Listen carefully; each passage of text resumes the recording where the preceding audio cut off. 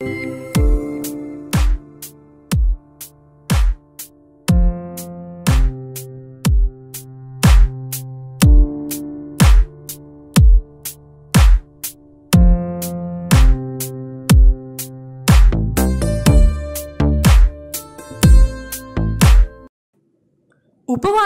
ఎలా చేయాలి, ఎంత సమయం చేయాలి, ఉపవాసాలలో ఎన్ని విధానాలు ఉన్నాయి ఇప్పుడు తెలుసుకుందాం.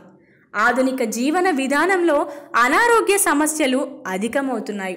ఆహారపు అలవాట్లు అనారోగ్య సమస్యలు అధికం కావడానికి తగ్గడానికి దోహదం చేస్తాయి.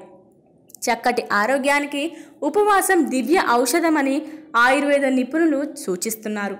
ఉపవాసం వల్ల శరీరంలోని జీర్ణ వ్యవస్థతో సహా అన్ని వ్యవస్థలు శుభ్రపడి ఆరోగ్యం చేకూరుతుంది. జీర్ణ వ్యవస్థలో మలినాలు పేరుకుపోయి మనిషి పలు వ్యాధులకు గురవుతాడు. అందుకే వారంలో ఒక్కరోజైనా ఉపవాసం ఉండడం మనిషికి మంచిదే. వండిన పదార్థాలతో ఉపవాసం.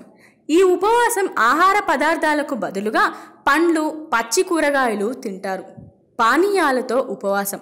ఇందులో ఆహారానికి బదులుగా మంచినీళ్ళు, పండ్ల రసాలు, కూరగాయల రసాలు, హెర్బల్ టీ, గోరువెచ్చని నీరు, నిమ్మరసం, తేనె కలుపుకొని తాగడం.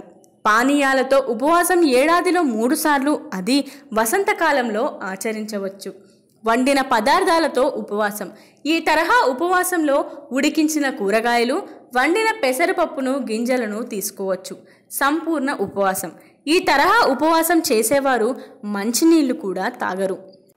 ఉపవాసం అలవాటు లేకుండా అప్పుడే కొత్తగా మొదలు పెట్టేవారు తక్కువ సమయం ఉపవాసం చేసి ఆ తర్వాత ఎక్కువ రోజులు చేయడానికి ప్రయత్నిస్తే ఫలితం ఉంటుంది. ఏమీ తినకుండా ఒక్కసారి భోజనం చేసి లేదా ఆహార పదార్థాలను కొన్నిటిని మినహాయించుకొని తినవచ్చు. ఉపవాసం పూర్తయ్యాక ఆహారాన్ని ఒకేసారి ఎక్కువగా తీసుకోకూడదు.